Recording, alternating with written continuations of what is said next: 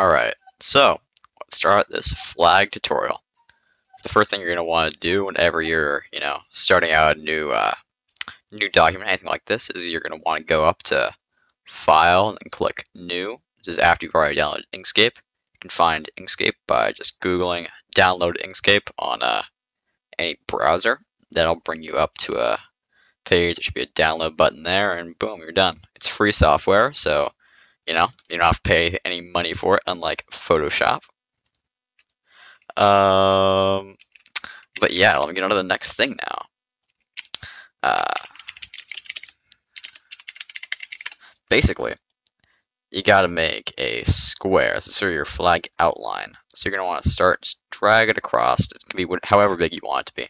To be honest, right now, you're just trying to build a general square shape. They're gonna go up here. So these are your kind of like dimensions. So the first thing you're gonna do is you're gonna make it 200 width, and you're gonna make it 100 in height. And you're gonna make sure that's in the millimeter setting right there, because what that'll do is it'll make a very nice rectangular shape, which you can then base your flag design on. Next thing we're gonna do is we're gonna go over here to fill and stroke. Make sure the fill is on this little X. That means there's no paint. That means it's empty. But then you're gonna want to go over to stroke paint, and you're gonna want to turn it on to a solid color, just a flat color. I want to keep that as black, just so that you have a nice little outline image there. And then you're going to want to go over to this little zoom in, zoom out. That can also be toggled on with the F3 function key. And then you just want to, what is this? Right click, no, left click. And I know what I'm doing. I totally know what I'm doing. Just click a few times, and you can zoom in. Shift click to zoom out. It's very useful. Anyway, now I think we're just going to start off by doing a very, very simple flag design. So with this tool, this is the pen tool. You can use this to draw straight lines or semi-straight lines. If you click on the corner, and you can just drag it around to draw a line. Now, you can also use this ruler up here and this ruler along the side to make sure your measurements are straight and nice looking. So we're going to go out to about 80 here. And we're actually going to control click, because control click makes a perfectly straight line. Then right there you go. Actually, we're going to go back to, I'd say, 80, and we're going to go up a little bit, just so it's at just 2 right there. And then we're going to drag it back down here, and it's going to automatically connect to the corner, because we have corner snapping on. Now, what we can do to turn that off is we can hold Shift and then 5.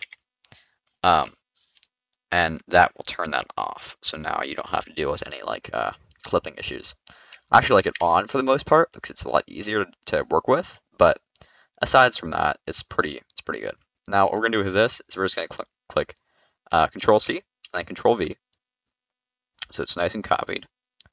And we're just gonna move it out a little bit so we have a nice thick stripe here. And then we're gonna use this just to drag it in, because we don't want that thick of a secondary thing. There we go. That's pretty nice looking right there. Yeah, look at that. Yeah, I like that. That's what I like. So then, what we're gonna do is that we are going to go on the internet. We're gonna find an image. I'm gonna do this by just going to a browser. I'm just gonna search up, I don't know, how about flower line drawing. Now you want to use line drawings besides any other drawings, because line drawings can be very easily brought into this program. Using anything else is a little more tricky, but just for this is pretty easy. So I'm just going to copy this image by right-clicking on it, and I'm just going to Control V it in. Now right now, it has a white background. We do not want this. It'll hide everything else, and it will look very ugly. What we could do is we go to Object and lower it to the bottom, so that then other things overlap on top of it. But we don't want that, because we want to have a colored background. So instead what we can do is we can go to Path, and then Trace Bitmap, and then we can click Update, and now OK. And what this will do is it'll make a nice little outline of it without having that background. So now we just raise this to the top, and it'll still be nice looking. Whereas this is the old one, which has a disgusting background. So get rid of that, Now we're just going to downsize this so it's fitting nicely in that little section there. And we're going to drag it off just so that it doesn't mess with any of the fill tools. So the next thing we're going to do is click on this little bucket here. This allows us to fill different bounded areas. Now what we're going to do is we're going to just click it down here. Make sure the stroke paint is set to off because it'll be on since you made that larger square. But we want it to be off because if it's on, it'll look very ugly. You'll have a black line around it. So we're just going to click flat color. Now fill basically the whole thing up. You will notice that it will have a little area along the edge that isn't filled, which is very annoying. This is why all of my flags have white lines. I'll show you how to fix that in a minute, but it's very labor intensive trying to manually fix it, and it's not worth it in my opinion.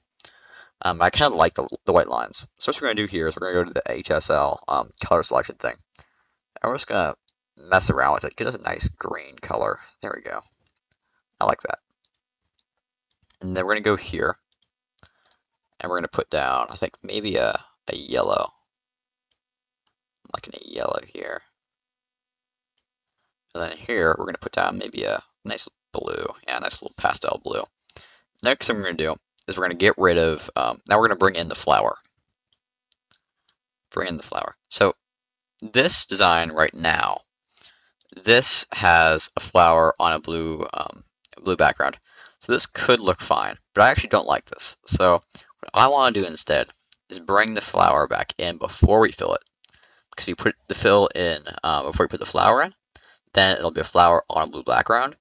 But if you bring in the flower and then you fill, we're actually going to move the flower a little bit so it's more centered and nice looking. There we go.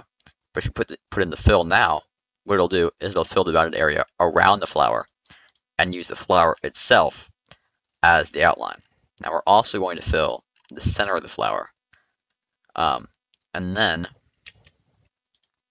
yeah, I think that's what we're going to do. And then we're just going to remove that. We have it pretty cool. Still use that image. Now we've got a nice little flowery thing right there. And now what we're going to do is we're going to delete the outline. You could keep the outlines, the little black lines, but they are really there so that all the fill tools work, and they only fill the sections you want them to. There's kind of a guiding line, really. What we can do is we can zoom in and delete the different lines. Now, what you could also do is this tool right here. This tool is to edit paths. If you click on an item like this, it'll give you nodes. You can drag that node to change how the thing is working, how long it is. That's good for small edits. But you can also use this tool to sort of drag the colors together so you can get rid of those white lines. But I'm just going to keep the white line right here. We can use, of course, always use Control-Z to turn back things. Get rid of changes we didn't like. Yes, then we're going to go over here, just delete this line, just like that. And now we have a pretty beautiful flag. I'm just going to select all of this. Remember to select all of it, because if you don't select all of it, it'll only resize to a smaller amount. I'll click on File. I'm going to click on Document Properties. I'm going to drag this over. I'm going to click on Resize Page to Content, then Resize Page to Drawing or Selection. And now the file is just as big as the flag. So now you have this beautiful little flag you can post anywhere you want. Now to save this, we're going to click Save As. And then I have all my different picture categories. I'm going to put my flags.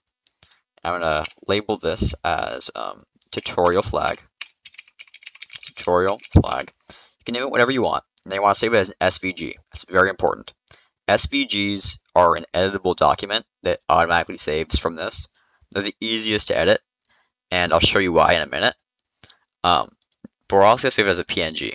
SVGs are really only viewable as an editable file on Inkscape, whereas PNGs are a pretty universal picture file that you can post on Discord. These are all the various flags I have posted on Discord from this computer.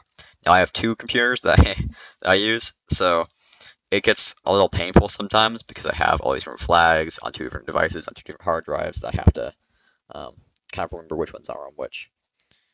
And then now what we're going to do, we're just going to close this out. And remember, this is going to say that it may cause data loss because we saved as a PNG last. Do not pay attention to this if you've already saved it as an SVG. And you can just click here to save it as an Inkscape SVG or not. So we're just going to click X on that. And we're going to click on Open. Now we're going to click on, what is it? Flags and tutorial flag, just as the PNG right here. What this will do is now we have the PNG open from another file. And it looks normal, right? But when you start to zoom in, it becomes very pixelated. This is what happens when you try to edit a PNG file. You'll also notice that it's one entity. It's not a bunch of different lines you can edit. It's just one thing. It's just one picture. However, if we open up, if we open up the SVG file, on the other hand, this one, we can zoom in as much as we want, and it still has good quality, and everything is its own entity that can be individually edited. That's why you want to say things as SVGs. Yeah, so thank you for watching this tutorial. If there's anything else you'd like to know, please leave a comment or DM me on Discord. My Discord will be linked in the description. Thank you, and goodbye.